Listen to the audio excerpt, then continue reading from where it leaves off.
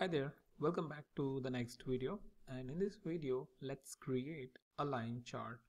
And if you have previously created the line chart, you would know that line chart is especially useful in showing the trend, and trend is shown on the over the period of time. So let's go into edit mode and let's delete this, and to create a line chart let's take the line chart over here. Let's add a dimension. So for order date let's add month, and let's add a measure which is sum of sales. So we have Jan, Feb, March up until December. We have the different month, and let's add one more dimension, which is let's say in each year we want to see how the sales are coming.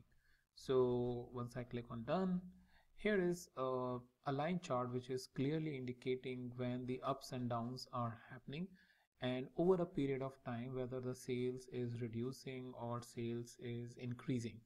So 2009 is basically your red line, yellow line, and this is little hard, but what you can do is click over here and it will clearly show you what kind of line it is.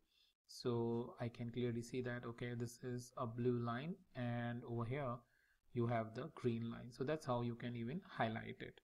So let me cross this because I don't want it that value. So I now clearly see that 2010 indicate this particular line.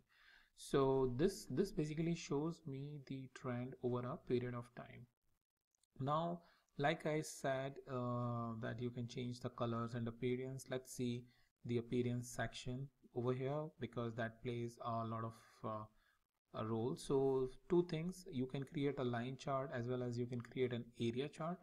So both the charts you can create from this section, and if you see it starts showing you the different options. So stack area, how you want to show the stack area like this, or a different way like this, a different stack area for different one, and couple of other properties. But let's keep on the keep ourselves on the line chart, and over here it is showing us the different properties. Again I will focus on the colors.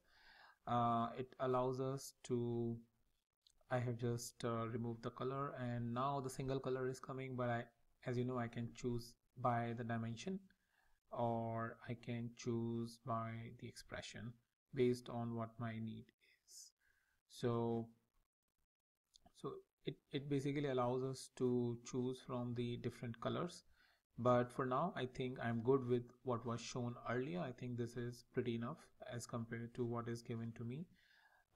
Then you have the x-axis and y-axis values on which you can change the properties and make it a little bit different if you have a need. But mainly I want to show you how basically you want to create it, and option like how you can convert a normal line chart into an area chart, so that if you want to play around and want to see whether line chart is not something what you need but the area chart, and area chart is not given over here, you should know that it is a part of the line chart.